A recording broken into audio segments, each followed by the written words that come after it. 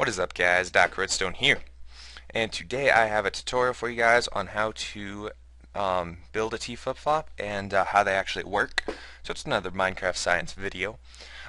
Basically, if you don't know why you'd build a T flip-flop or what a T flip-flop is, it is a way to turn a button into a lever. Basically, it's a circuit, but everybody knows levers constantly keep things powered, while buttons only cause them to pulse. However, with T flip-flops, you can turn a button into a lever basically and cause something to stay permanently on, and press it again and cause it to turn off. So it's pretty cool. And this is a T flip-flop design that's based on a monostable circuit. And there's a couple different ways to build T flip-flops. I'm going to show you a different way as well as this way. And this is basically using monostable circuits. Basically just some quick background. Pistons, when they receive a one-tick pulse, which is generated by monostable circuits, when they're sticky pistons, they don't retract blocks. This was because a while back, I think it was in 1.8, there's a duplication glitch with pistons. And so Mojang decided that when they're given a one-tick pulse, pistons won't pull back the block, and that was to prevent the duplication glitch. However,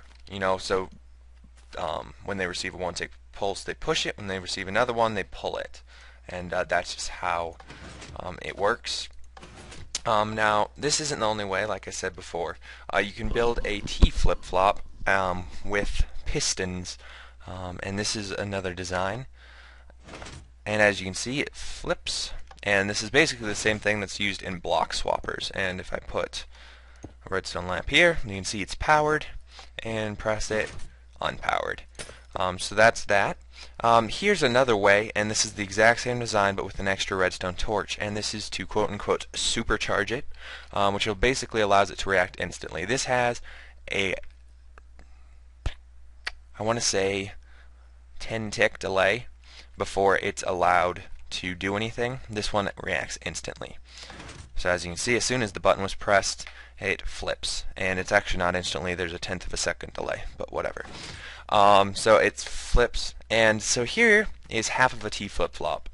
And T flip-flops work in a similar principle to bud switches, which is what allows this design to work. Now, some of them, like this, don't work at all like a bud switch, and just work to work. No, there's similar properties, but this is similar to a bud switch design. As you can see, this block is adjacent to the piston, and so if I press this button, you can see it retracts and then it pushes forward. Now this action happens on both these pistons. However, this one's already retracted and this one isn't. So basically, the piston that's extended needs to retract and then push forward. However, the piston that's already retracted, the only action it has to take care of is pushing forward. And since it has one less action to take care of, it actually reacts first. And the reason this piston, despite the fact that it's powered, is not pushing is because pistons can't push extended pistons. That's everybody, I think, knows that. So anyway, here's another quick design. This one does not rely on the bud switch technology. Basically, you press a button, and this is powered right here. Then a tick later, this is inverted, and this is unpowered. And that causes for the same sort of retract, extend motion. And so if I go ahead and press this button, you can see it extends and swaps, and basically, like I said earlier, this is how block swappers work similarly. And this is powered, and press it again, and now it's depowered. Here's another one. This one uses another monostable circuit design, and it reacts instantly, which is why I prefer monostable circuit designs. They require one less redstone torch. As you see, this one I press, it reacts instantly, turns this guy on.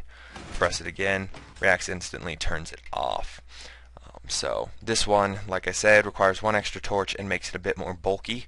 The torch doesn't have to be here, it could be on top, but it still does make the design larger and bulkier, which is why most people prefer their monostable circuits, or their T flip-flops, to have a monostable circuit. So anyway, that's just a quick tutorial. There's plenty of T flip-flop designs out there. Minecraft Addict has his Minecraft gallery. If you check out his channel, he has tons of T flip-flops and monostable circuit T flip-flops if you want to see some other designs. So anyway guys, this has been Doc Redstone. Thank you so much for watching. Please rate, comment, and subscribe. Thanks again guys. Peace.